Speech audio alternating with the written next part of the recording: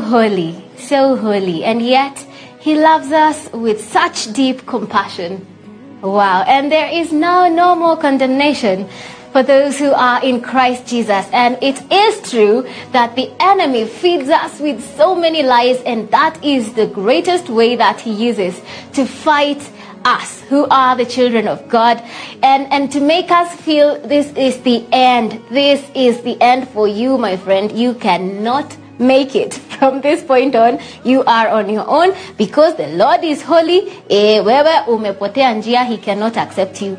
You are dirty. You are filthy. Ooh, thank you so much for tuning in and for joining. I can see you, Mr. Mbao. Thank you so much. You are saying, great show, Glashi. If we only understood God's grace and our sonship in him, then, like the prodigal son, we would truly understand the freedom we have in God and just how much he loves us.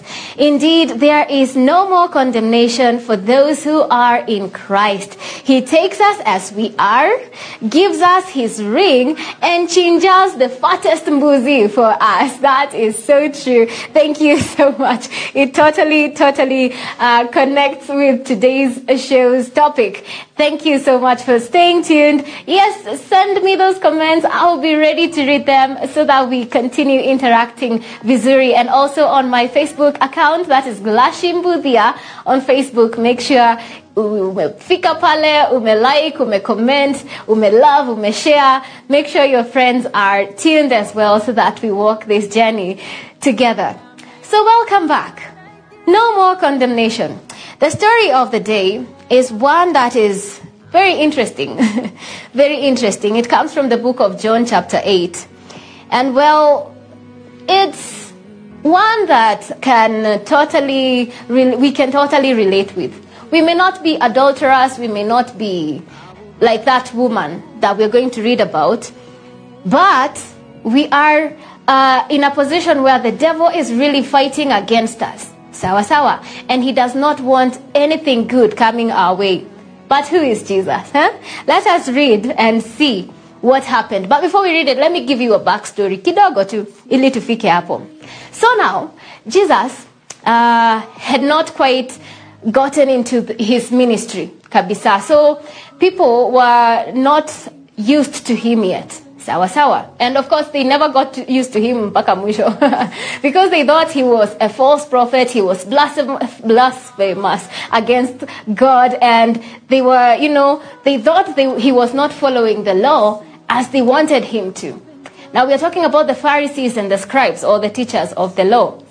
And the problem started when Jesus healed a certain person on a Sabbath. We will not look into that right now. But I'm trying to show you where all this is coming from. Sawa? So, fast forward, the Israelites were celebrating what we call the Feast of the Tabernacles. They used to celebrate this to remind themselves of their journey in the wilderness. And so, they used to go to the temple and feast and get the law read out to them, wanasoma, wanakula, and all that. Sawa sawa. And so, Jesus' brothers told him, kazi yako, you cannot start out working in secret if you want people to know you. Make sure umetoka uko nje, watu wamekujua. And they were saying this because they too did not believe in him. Tunaelewana so far? Kama unataka kujulikana msetoka uko nje. Wacha adoni waido. Wacha watu wakujue. And so, he told them his time had not come yet.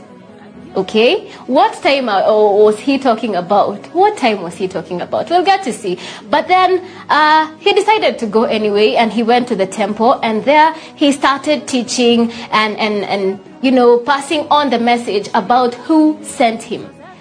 Telling everybody that he was being obedient to the one who sent him. If he had come by himself, he would be bringing glory to himself or making himself known. But now, he was making he who sent him known to the people. Sawa sawa.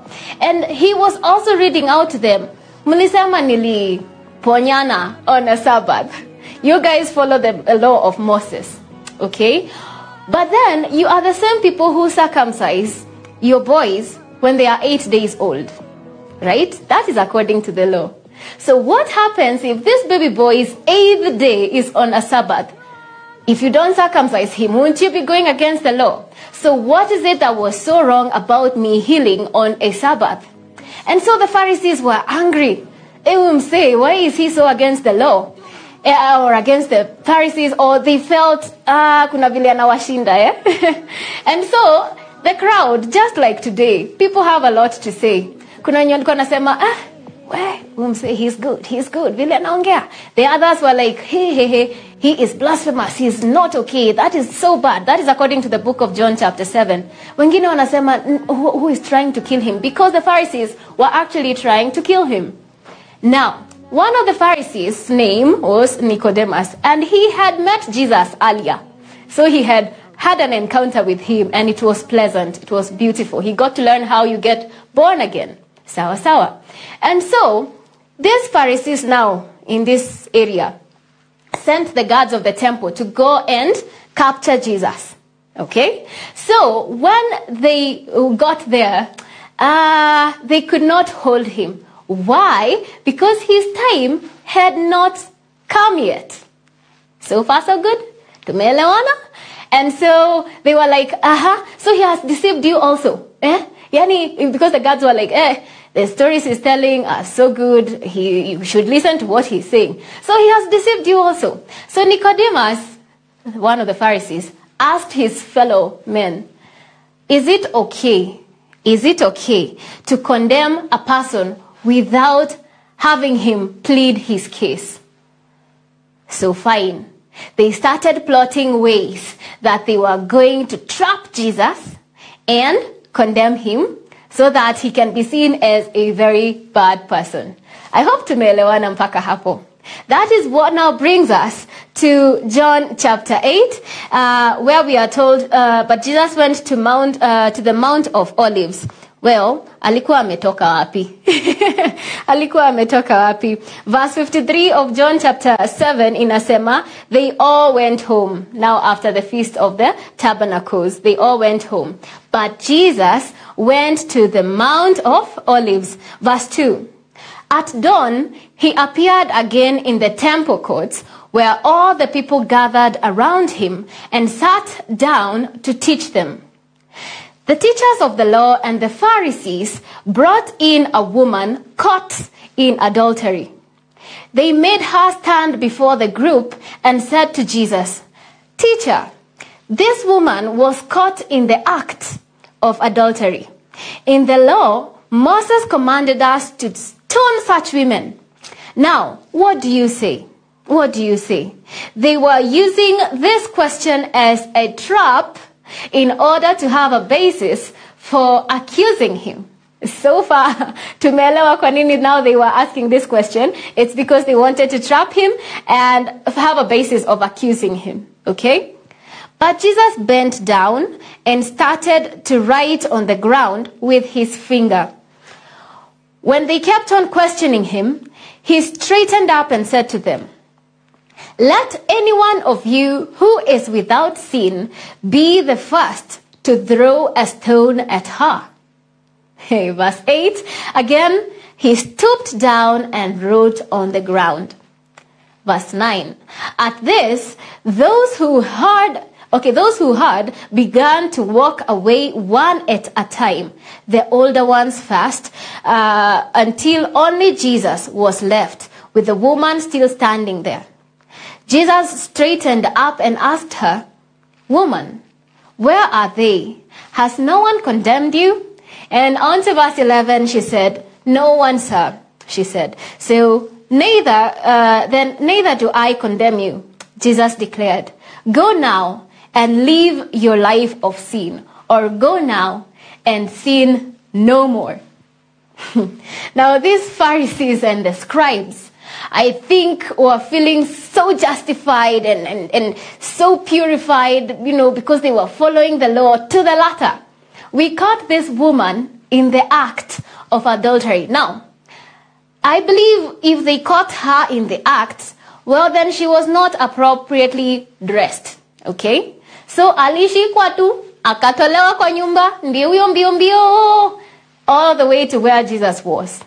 Okay? So first of all, there is so much shame that is happening around here for this woman. She was ashamed. Okay? Because now umeletwa hadharani in front of everyone, and hey, people love such stories. I don't know whether you have been in such a situation. Mtu analetwa tu, yani mali kuna chaos. People love chaos. People love chaos. And those people back then were not any different. And so it was such a you know, she was brought there. I was there. They wanted to be the first to go tell that story.